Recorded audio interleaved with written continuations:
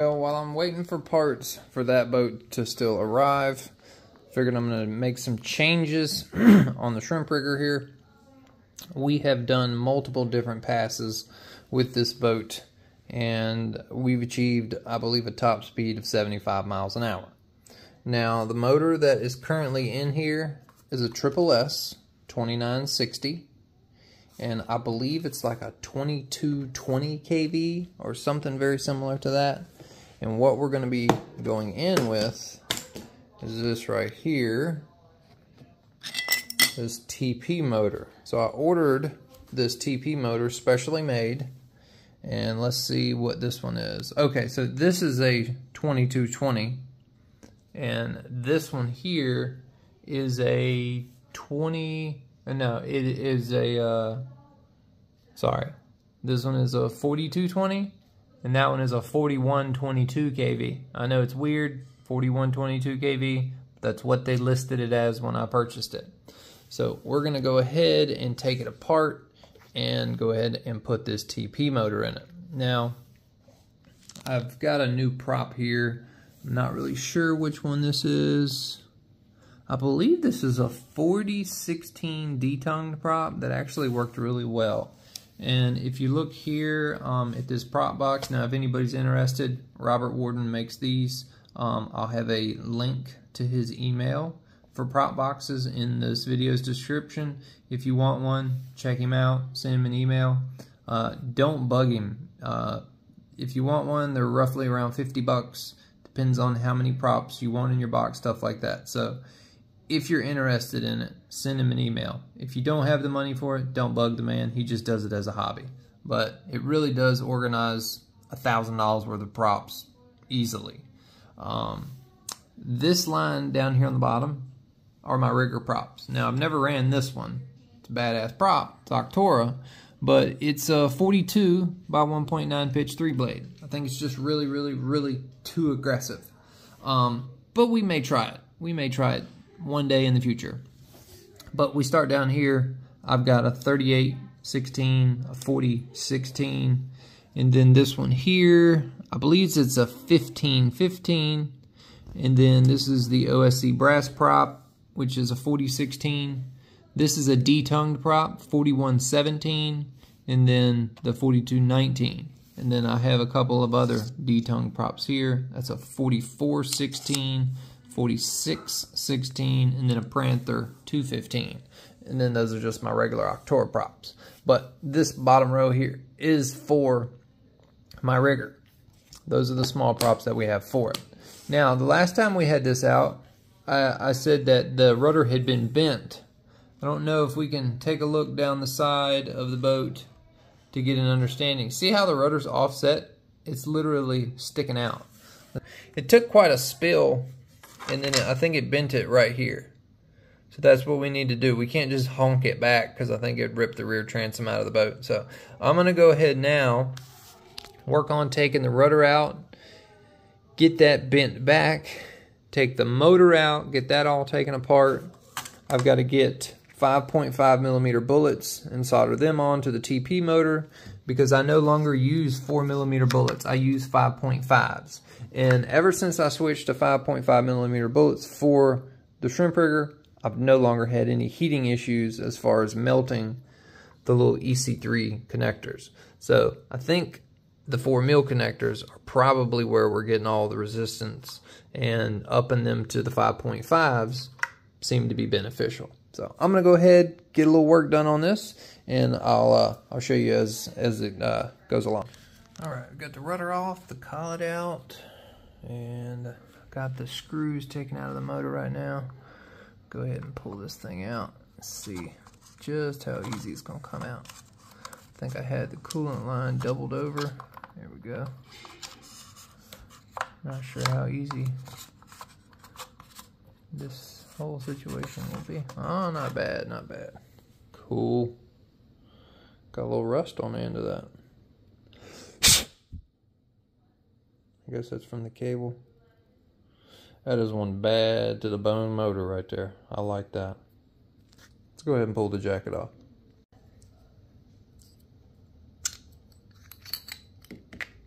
Cool. So that's what it is. 2960, 4122 kV, 5.5 mil bullets.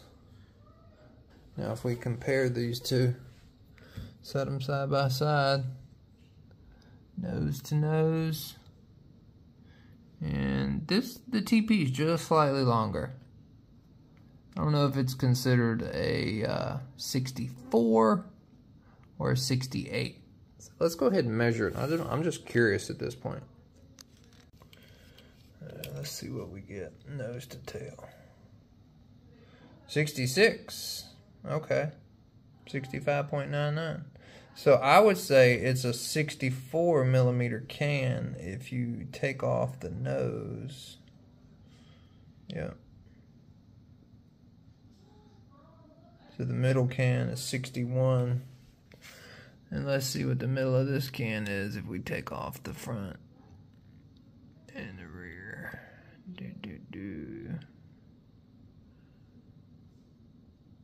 Okay, so this is 56. I'm just literally just measuring the black part, not the silver end or the gold ends. Okay. Alright, so we're about 5 mils longer, so yeah, I would say that's a 2964, 2965. Don't really know what they would list that at on their website. I know it's a strange size, like 64.5 or something like that, but alright, now I gotta make sure the holes line up. That's the next thing I need to do. Hope to God if it's... Oh yeah, like a glove. Like a glove. Alright, I'm gonna take that TP decal off of it, because I think that's gonna impede me. Perfection. This thing is gonna be sick. I'm gonna go ahead, get my bullet connectors out, and if I have to change collets, I will. I've got brand new collets for this. It's the original one I had. I bought some for 4 millimeter shafts and some for 8 millimeter shafts, some for 130 cables, 150 cables. Okay, so we need male bullets. We've got these that are used, but I don't want to use those. I want to use some brand new ones. Let's go ahead and pull out 5 brand new ones. Or 3 brand new ones, 5.5s. Cool. Next thing we got to do, work on soldering them up. Alright, it is now the next day, and this is what I ended up having to do. So I've got my 5.5 bullets on here, got my cooling jacket on, and the motor wires are so long that they actually go way up in here. So I can't deal with so much excess. So I kind of curly cued them into a little pigtail. That's the only thing I can do besides like bending them. And I don't want to bend them into no hard angles. So I feel like a nice even sweep is kind of the thing to do. So I'm going to go ahead and get this thing all put together. Get this back in there. Get it all mounted up. I've already got the rotor bent. And I already have a brand new trim tab, or turn fin. So we're going to take off my little homemade custom mini turn fin and get it all put together. Okay, so I've got it completely put back together, and I went ahead and got the flycolor programming card, and I turned down, oh no I didn't, I put my punch level on, let's see, I keep punch on 2, and then we need to go to set timing. Ooh yeah, see that's on 11.25. We need to go back to number 1, which is 0 degrees, because I believe that is a dewind motor. Okay, good to go. Alright, all we gotta do is get the battery in it and get it all put together and get out to the pond before we run out of daylight. I've got about 20 minutes. We're good to go. I've got the strut as neutral as I can get it. I've got this big Chinese branded turn fin as neutral and as close to what I would consider my CG right there on my middle finger, kind of balancing. And it's right on like the back edge of that, maybe, I don't know, 1/4 of an inch from the back edge. So we'll see if that works. All right, let's get outside. Man, there's just so much crap.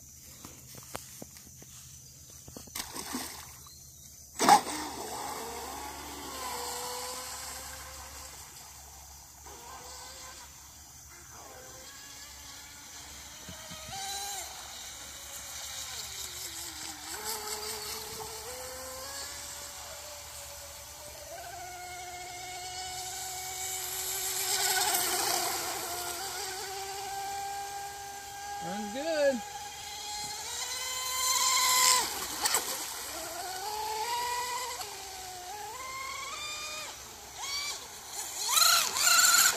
Wow.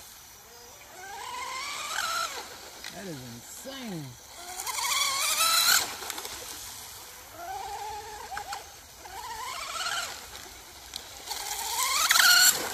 Oh man. This thing is so much faster.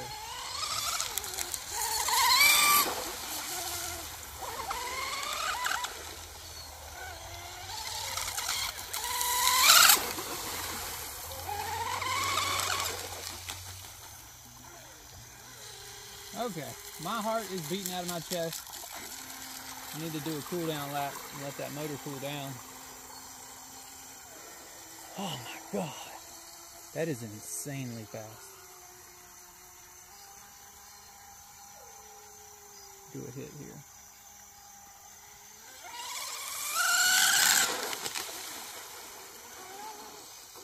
I think I picked up something on the rotor.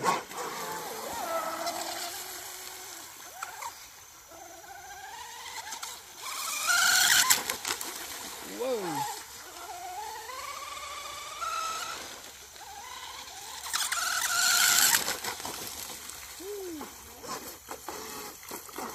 It does not want to turn the other direction. Oh, I guess that's the turn fin that's preventing me from turning the other direction. That makes a lot of sense. Okay. Oh, okay. I gotta mess with my steering fin.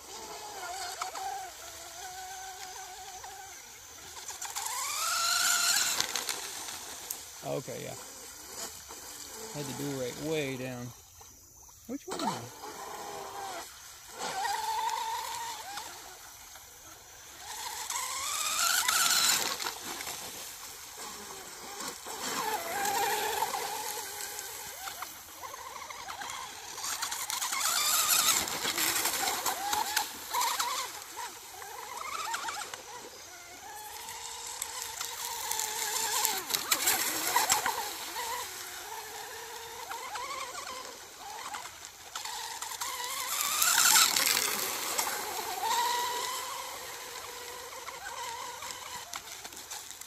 Okay, that was it. Power cut, or I got a voltage. Alright, let's pull it apart here real quick. Bad. Yeah, look at all the gooey crap on there. Oh, the pond is terrible. Ooh, look at that. That's gross. Alright, I'm gonna go ahead. I can feel the warmth, but it's not bad. So let's go ahead and pull the tape off and check the temps before we bring it inside. That way we get really accurate temp numbers. Okay, let's see. Can we beat 70? We got 65 in this pond. Not bad. Not bad. Okay, let's see what the temp is. Ooh, yeah, she's hot. That's the wires. Wires are 150 degrees. See the motor. Yeah, motor, cooling can's 102. Motor itself, 123. ESC, 135. And on this side of the ESC is 130. So, not bad, but yeah, the wires are kind of hot. 127 now. Yeah, they've cooled down since. Let's see the battery. Ooh. Battery's at 122 degrees. That's a wee bit hot. A wee bit hot. But I was really giving it the sauce. So 65, not bad. We'll try a smaller prop next time. I just left the prop on it because I was running out of daylight. But all right, let's go back inside. All right. Okay, we're back inside, and every time I do this, I'm gonna have to undo one of these wires because just the way it is. I'm gonna go ahead and pull out. I had the high voltage pack in there, you know, just cause. But it is slightly smaller than the HP pack, but no puffing, so that's a good sign. All right, let's go ahead and see what the voltage was. Okie dokie. 3.77, 3.76, that's right on the money, that's perfect. Can't complain about that. But yeah, I think this 4016 D-tongue prop, probably not the best for what we were doing. But we'll definitely try it again in the future once we get the speed run pond, and we'll take the turn fin off. But the turn fin really like enabled me from turning to the left. Understand it's designed to turn to the right, and it did really well turning to the right. But yeah, it really slowed me down going left. I swear that thing is still crooked. Y'all notice that on camera. I can see it on camera. If we were right there, I swear that thing sits offset just a little. And what I think it is, when I took the rudder off earlier, I think it's because the wood here in the back is what it is. I need to go in there and maybe build that up or add some epoxy and then sand it like smooth with like a sanding block to try to get that even again. But that's probably what it is. Since I moved it over, it's no longer on the flat part of the transom. It's actually riding on this piece here and this piece here. And on this side, they're not even. So maybe I could put a spacer, like a really thin spacer over there, and try to even that gap back out. Because that's what it looks like. It looks like it's just this way a little bit. And it's just cockeyed, so maybe doing that will actually improve it. So, well guys, I'm gonna go ahead and end the video here. The TP motor did really well. Wires were a little hot, but we were really throwing it to it that whole time on 4S with a high voltage pack, with a turn fin, with a big prop. So I really can't complain. The ESC had great temperatures. Motor overall had great temperatures. Just the wires being 150 kind of scared me. But I'm glad that overall it did well. I was kind of a doofus. I didn't tape up the sides of this because I was so eager to get out. I did tape this all up, but I only had tape on this portion here and this portion here. So I had a little bit of water in there. I've since soaked it out with a paper towel, but I need to get another one stuffed in there and get that all cleaned up. And I think one of these right there, I think I need to go back and put some more glue on it. Maybe that has broken again. I don't know. But with the kind of speeds that I'm reaching, this thing's under a lot of stress. But really in love with these turn fins. Hopefully I don't lose this one as fast as I lost the other one. That was kind of disappointing. But I'm going to go ahead and end the video here. Thank y'all for watching. If you have any questions or concerns or comments, drop them in the comment section. Let me know what prop you would run with this setup, this KV. It's 4220, something like that.